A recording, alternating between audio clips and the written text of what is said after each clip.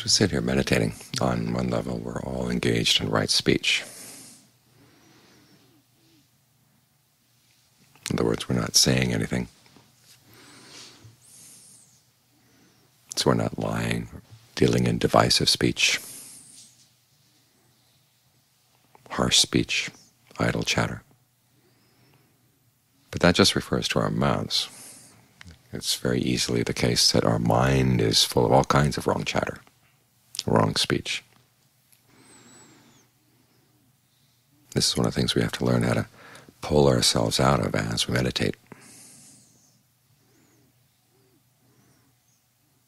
Because the mind can be lying to itself, can be speaking divisively, harshly, or just engage in all kinds of idle chatter.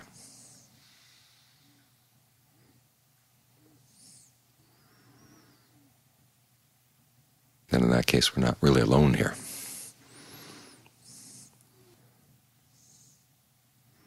And we're still suffering from those things. One of the purposes of meditation is to learn how to get yourself out of that kind of chatter. This is one of the reasons why a lot of meditation methods have you repeat a word or a phrase to change the course of the discussion. Or at the very least, as in the old days of Radio Free Europe, when they were sending signals into Russia and the communist bloc, and the Russians were trying to jam the airwaves.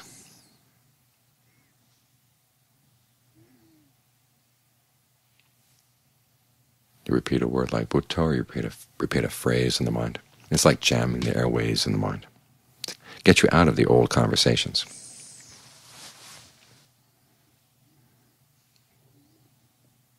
Another way is to give yourself something better to talk about to yourself, and talk about the breath. That's what directed thought and evaluation are, the verbal fabrication. So you learn how to apply that verbal fabrication to what's going on with your breath energy right now, what's going on in the body right now.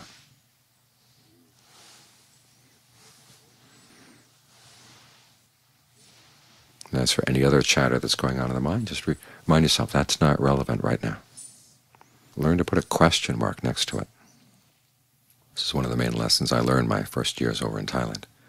Still had a lot of issues from childhood, teenage years, college years. They were still sloshing around in the mind.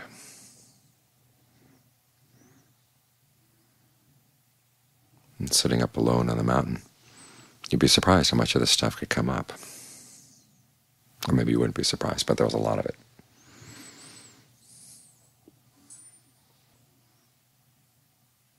If I hadn't had the breath as an anchor, I don't know where it would have blown me away to. But this is one of the advantages of going to a foreign country, is you learn how to look at your old preoccupations, your old concerns, from a distance, from a new perspective. One of the real advantages of going abroad is not only to see the strange things that happen abroad, but also to learn to look back on your old ways and see that they're pretty strange too. The concerns you had, the things you believed, the things you picked up from people who meant well, people who didn't mean well. And somehow the mind fastens on them.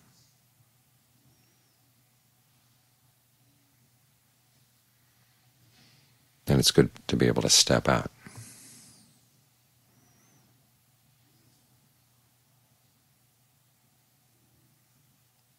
And to figure out which of those thoughts are really useful and which are not. While you're sitting here focused on the breath, everything gets called into question except for thoughts that concern the breath and help you to adjust the breath. And then even after a while, when the breath is really good, you don't have to think that much about it anymore. Just be with it. This helps you get out of those old conversations. Because we can carry a lot of really detrimental stuff around with us, really harmful,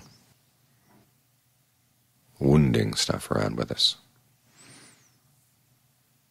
The attitudes that question our ability to do the practice, the attitudes that question the value of the practice, the idea that you can train your mind.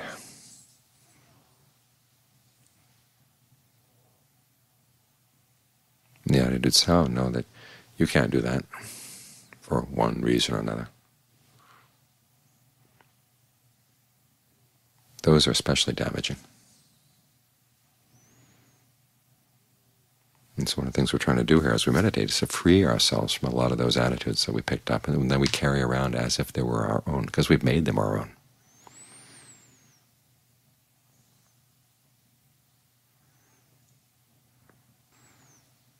We've engaged in wrong speech. We've been listening to wrong speech for who knows how long, certainly more than this lifetime.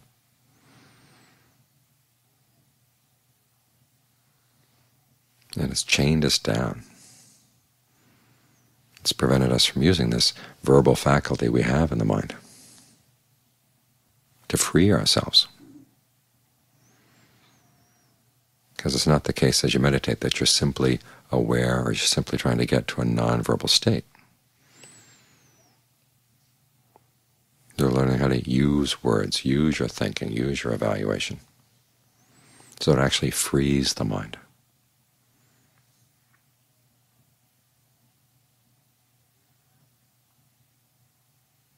So you can step out out of the old identities that have been tying you down. And while you're meditating, you're actually creating a new identity.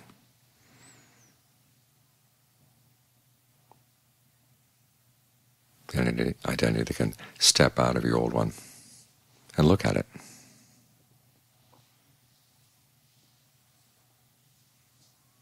With a lot of compassion, a lot of equanimity, a lot of understanding,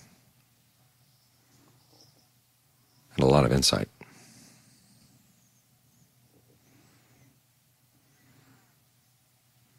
So when something unskillful comes up, you're not all tied up, either believing it or arguing with it. You can just say, oh, this is something that's really unskillful. The whole conversation is an unskillful one to get involved in. I had an experience a couple weeks back. We're talking about topics that are totally irrelevant for the practice that you don't want to get involved in, and someone brought up one of the topics. And this was, just a minute or two after we'd said that this is a useless topic, and someone else said, well, I don't think that's I think I could disprove you on that one. Whether it was true or not, the whole conversation was irrelevant. Yet there's part of that mind that wants to score points, or the part of the mind that wants to carry a conversation out to its end. Now, one of the most important skills in the meditation is to see the whole conversation is useless. As Buddha said, when you're speaking, it's not just a matter of speaking things that are true. You also have to see if they're useful and if it's the right time. The same principle applies to your verbal fabrication right now. Is it true? Is it useful? And is this the right time to be thinking those things? Here we're trying to be with the breath, so any thinking that veers away from the breath, you can put it aside for the time being. If there's some important issue in life, promise yourself, okay, as soon as the meditation is over, I'm going to sit here for a little extra while and contemplate that problem.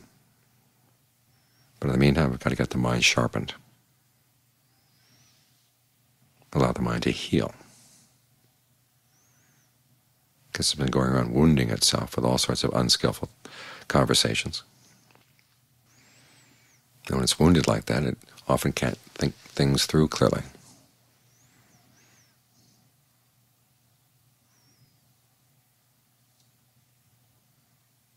As the Buddha said, the human tongue can often be like a sword. That applies not just to the tongue, but also to your verbal fabrication inside the mind. It can be very cutting, and not just when it's insulting, but it can cut through all kinds of other good things in the mind. By doubting them, by doubting your ability to do the practice. Or just cuts through your time, the time that you could spend here, working with the breath, working to develop mindfulness, alertness, concentration, all these other good qualities.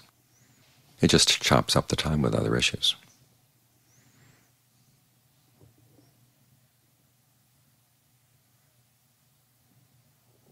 So learn to step outside of this speech in the mind. And ask yourself, how much is this right speech and how much is it wrong speech? Where is it true? Where is it beneficial? Where is it timely? And if it doesn't pass those tests, then you can just say, well, I don't need to get involved. A thought comes up, you can leave it unfinished. There's that part of the mind that as soon as the beginning of a sentence appears, you want to follow it to the end. And you have to say, nope, this is not worth getting involved in. This is one of the Buddha's skills as a teacher. There are times when he recognized that certain people were not worth talking to because they really weren't interested in what was true, beneficial. Some people might not know what was timely, but he put that aside. But whether things were true or beneficial, for him those were the primary qualifications for someone who was worth talking to, conversations that were worth having.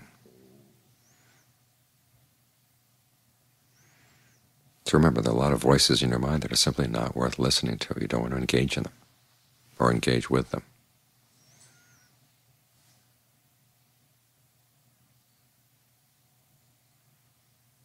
I mean, you can pull yourself out of those unskillful conversations. You've made a lot of progress on the path.